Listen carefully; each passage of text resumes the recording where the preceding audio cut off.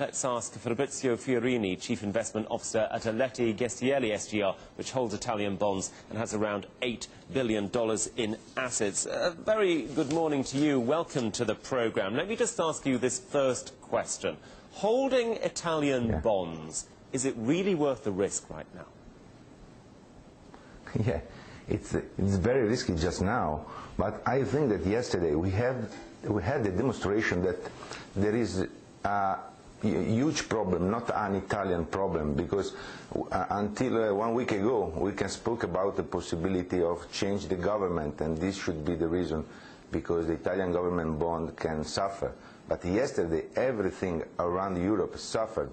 So I think that this is the demonstration that this is a problem of credibility of the ECB on one side and of the European countries on the other to help together.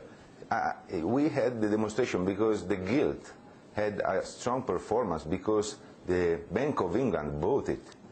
In Europe, we are waiting for the ECB because on the other side, nobody wants to buy the peripherals.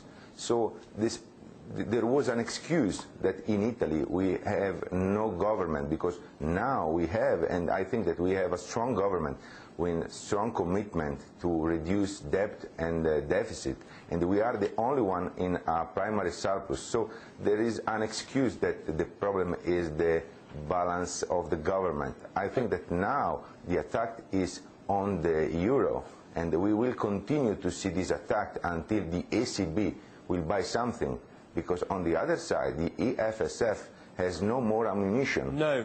Mr. Fiorini, sorry to interrupt you, we don't have a great deal of time. I was just wondering, just given all those problems and these crises that we're seeing, as far as Italian bonds extend, to what extent, if at all, have you reduced your positions in this sovereign debt over the past, say, 6 months? Zero.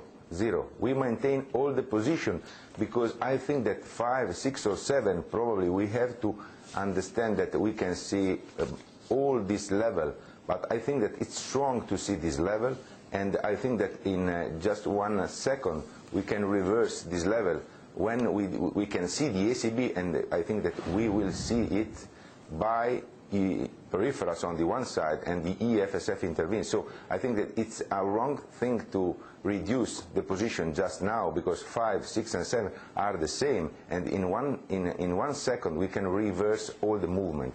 What would it take you to reduce, though, your holdings then? There comes a point when you think, you know what, I've really got to get out of here? Sorry? Mr. Fiorini, I was just going to ask you what it would take to sell your holdings. No, I think that I don't want to sell it. I had, just now, I had $1.5 billion in the BTPs holding in my portfolios, and I didn't reduce it.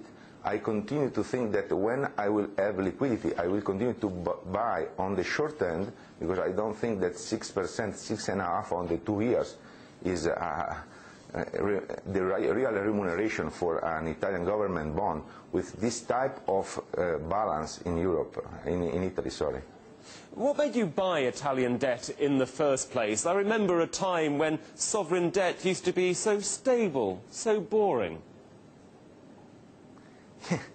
Yeah, this is the strange thing, because in 2 months Italy was the best of the peripherals, and now Italy is the worst of the peripherals. So I don't think that this is the reality.